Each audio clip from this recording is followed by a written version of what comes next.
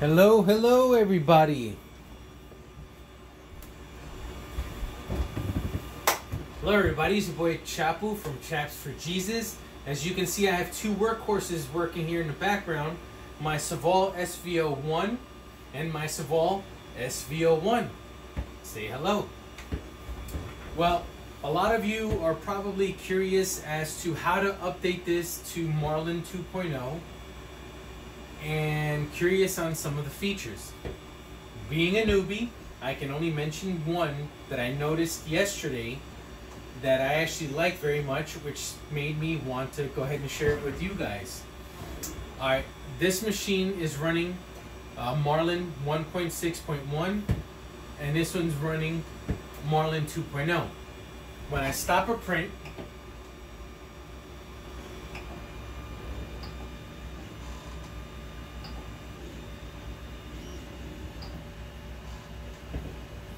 you'll notice this one moves away from the print, but it remains at a height safe from it hitting any print. On this one, let's say I want to move it away from the print because this is PETG. I don't want it to cool too quickly. And I don't want it to get stuck on the nozzle.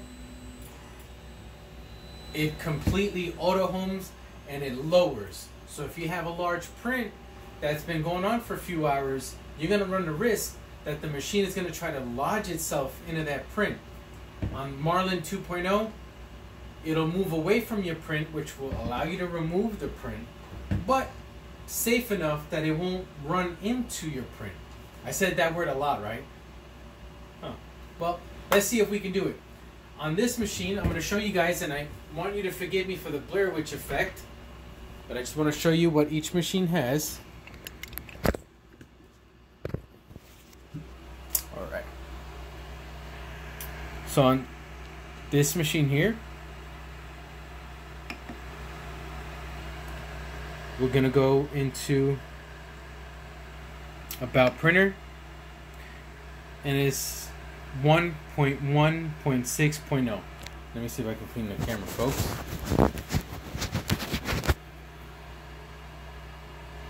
.1.6.0, and on this machine,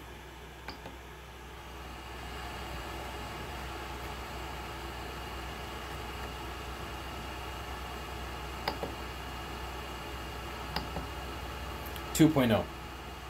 So how do we do it? I originally did not want to upgrade my 1.6 machine.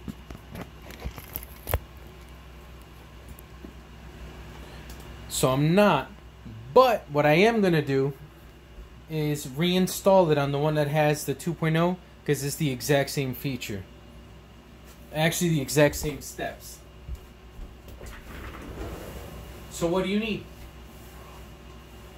Right now, Ultimaker has made Cura 4.7, which has all the recognition codes for the SV01 and the SV02 by SOVOL. So I didn't have to change anything. On Cura 4.6.2, you're going to have to go into Settings, Preferences, go into the machine settings, enable Datacom port 3, and the communications data connection at 115,200 kilobits per second. On Cura 4.7, I didn't have to do any of that because it was already pre-configured for the SOVOLs.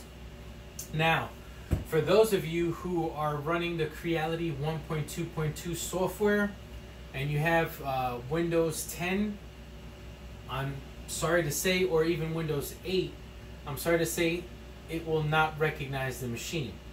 It'll slice for you, it'll get the STL files going for you, but it will not recognize the physical hardware.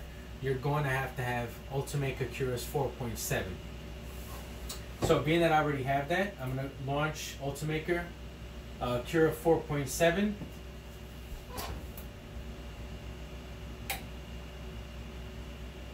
I'm going to turn the machine off. Go ahead and plug in your USB 2.0 B plug, male, into the female connection on the machine. it will turn on the LCD screen. It's not turning on the machine. It will not run it. It's not enough to heat up the hot end, the hotbed, fans, and so forth. Only to load up the firmware so that Ultimaker Cura could see it. But it doesn't stop there. Once the firmware is completely loaded and you see all the data, go ahead and turn the machine on.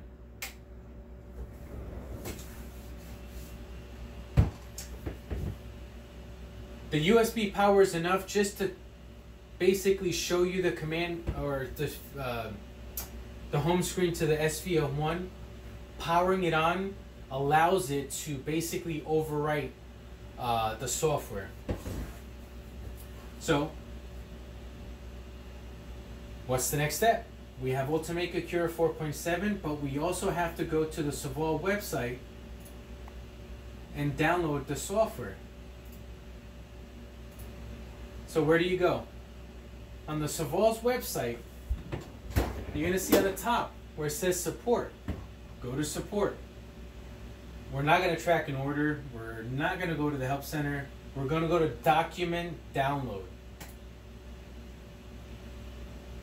We're going to scroll all the way down to where it says Marlin 2.0, but without the BL Touch. I do not have a BL Touch on my machines. If you're not familiar with the Google Doc screen, on the top right, you're going to see this little icon here. That stands for download. Click on that. Being that I already downloaded it, I'm not going to download it again. It's going to ask me if I want to save it as, and that's where I would tell it in what folder I want it to go to. So I have something on my desktop specifically for my SOVOL, and that's where I saved it, right here, Marlin 2.0.0. Now, I go to my desktop where I have it saved.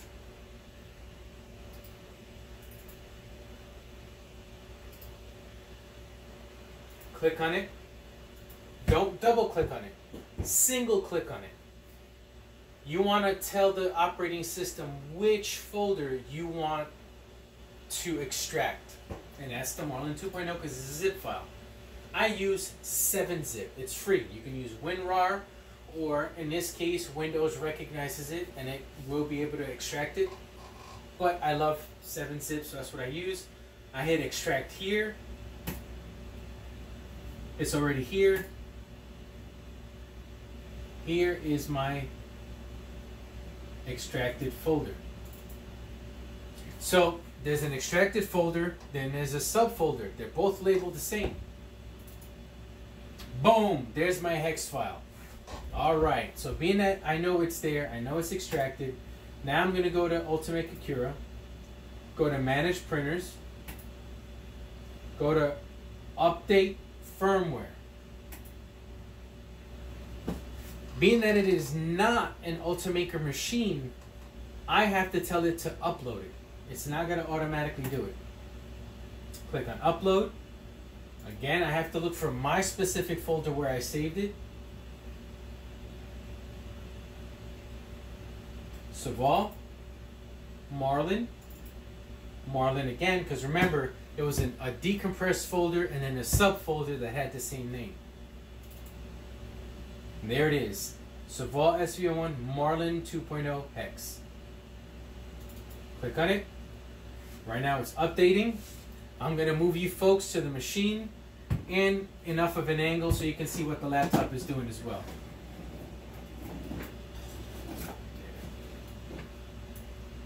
Sorry. Get that back in the frame.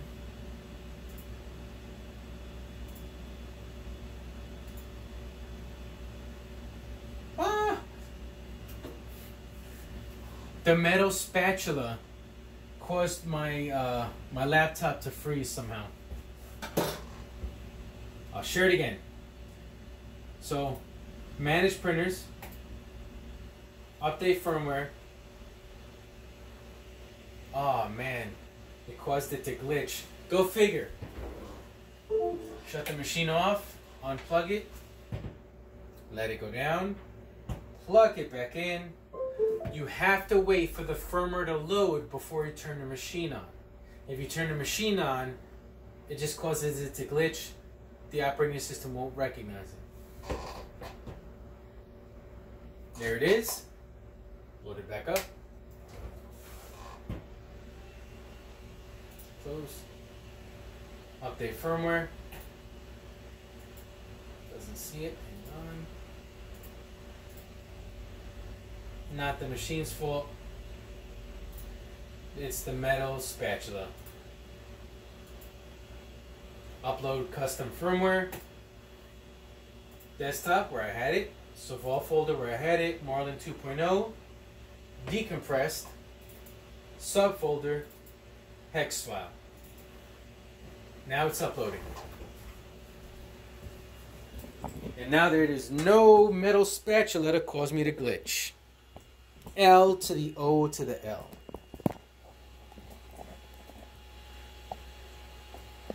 There's the machine. And there's the software being updated in the background.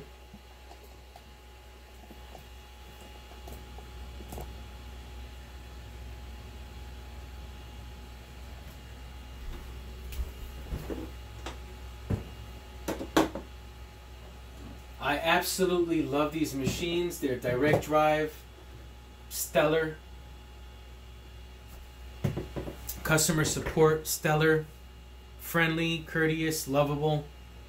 I mean, look at this. When you get prints like that, and they make you look like you know what you're doing, who's going to argue? Alright, so the firmware has completed.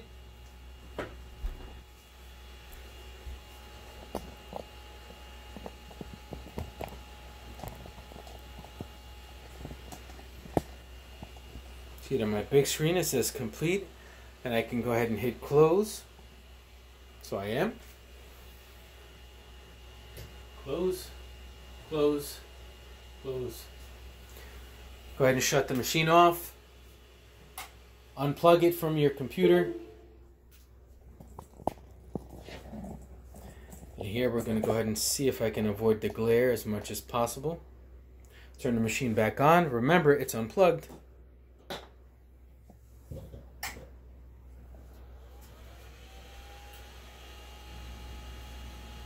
Okay, I got him.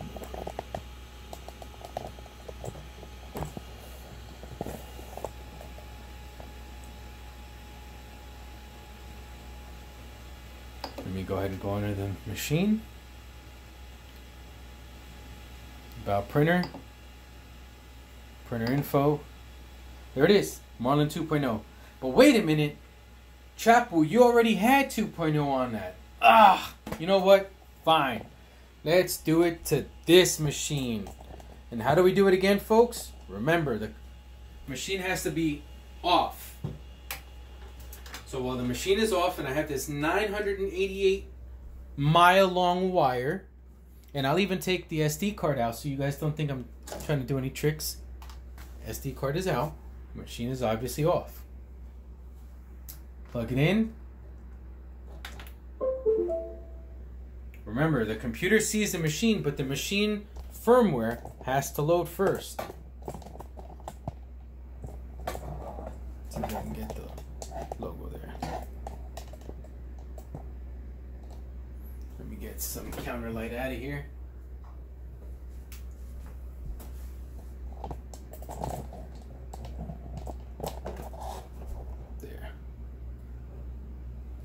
Alright, so that works. Let me see if I can get my tripod to do it.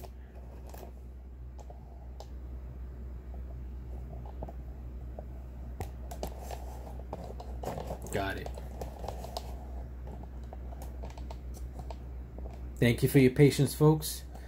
Someday I'll probably have all the equipment I need to do all this fancy stuff.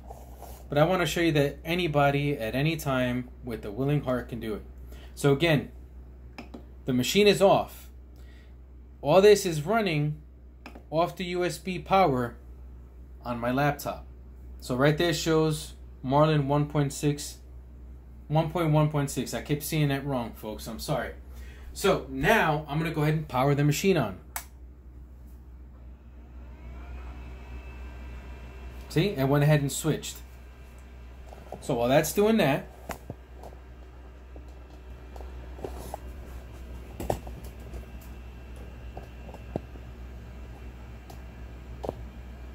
see, wire connected to my laptop. I'm going to go ahead again, go into Manage Printers, update firmware.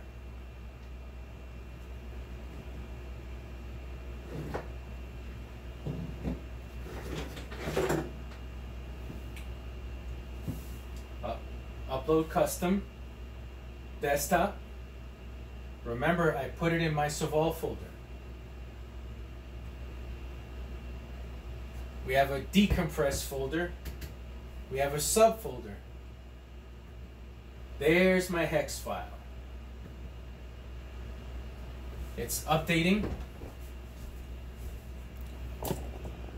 Same machine. Nothing's changed.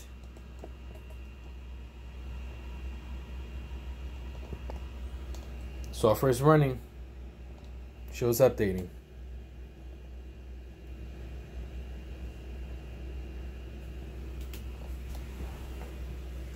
Alright folks, while this is going, I want you guys to think of positive things we could all be doing out there to make this world a lot better.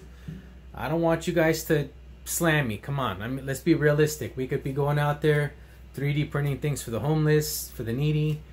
We could be 3D printing things for children in hospitals, our loved ones. You never know. I got my mom addicted to this. She wonders what's the next Benchy or Little Groot or Green Lantern or Dead Tree that I'm going to send to her. Come on, let's keep the love going. So right here, my machine rebooted.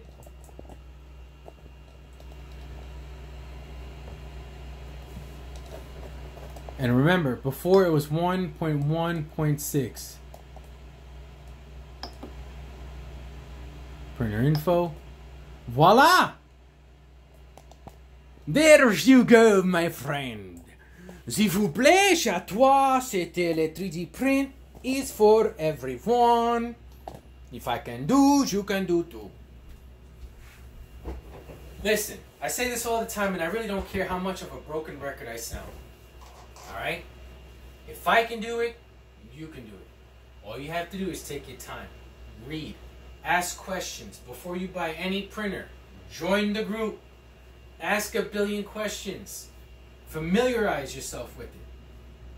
Ask a billion more questions, and if you feel comfortable, get the machine. Can you do certain upgrades? Yes. Are certain upgrades very difficult? Yeah. Not everyone can do it. But don't give up. I didn't. Again, I have autism, OCD, and ADHD. So, I'm a whole bag of chips with the dip. Jesus got me with this grip. Listen, you can do it. I believe in you. And remember, at Chaps for Jesus, there's only one love. God bless, guys. Enjoy. 1.1.6 to 2.0.